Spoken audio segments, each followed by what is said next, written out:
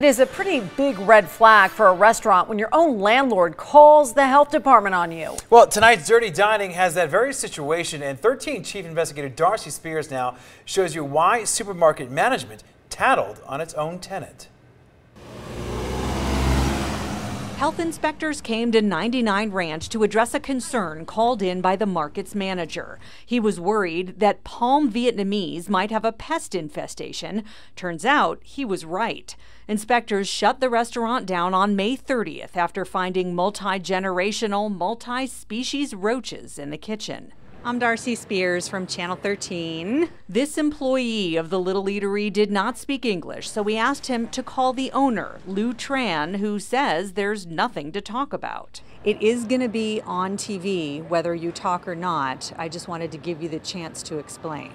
And there's more than just roaches to explain, like a soiled rag touching uncovered sugar, an employee's soup and cell phone on a prep table, and grease and food debris buildup providing food for the roaches. Then there's this added bonus, an employee's hemorrhoid medicine stored on a shelf with food. The market had to call the health district on you. She blames the market manager, saying he was mad at her. Why would the manager be mad at you? I think they would be worried about cockroaches in a supermarket. They certainly want to protect their customers. And though the health report cites her for knowingly operating under an imminent health hazard, Lou says she wasn't aware. You're saying you didn't know you had cockroaches until the day the health inspector got here, even though they found plenty of them that were easily visible, both dead and alive. Palm Vietnamese's own pest control records show roaches had been there before around the walk station.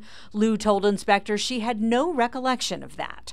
The pest control company said she blamed their technicians, stating this is their responsibility, not hers.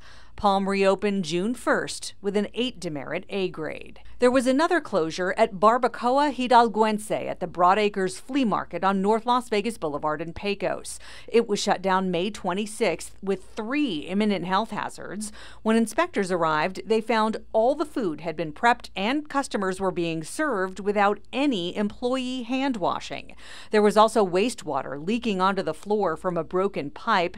And check this out. When employees have to keep Pepto-Bismol handy, customers might want to question where they're eating. Lastly, LB Daddy's, also known as Big Daddy's Barbecue, was closed May 25th for the imminent health hazard of no hot water. They were also dumping sewage water into the street. The food truck was at Cashman Field for the Las Vegas Lights soccer game when it was shut down. It reopened May 28th with a 0 demerit A grade. No one at Barbacoa Hidalguense returned my call for comment. They got their A grade back on Tuesday with 0 demerits. As for LB Daddy's, the owner says everything was working fine when the truck left the commissary and things only began malfunctioning when the health district happened to be there. Darcy Spears, 13 Investigates.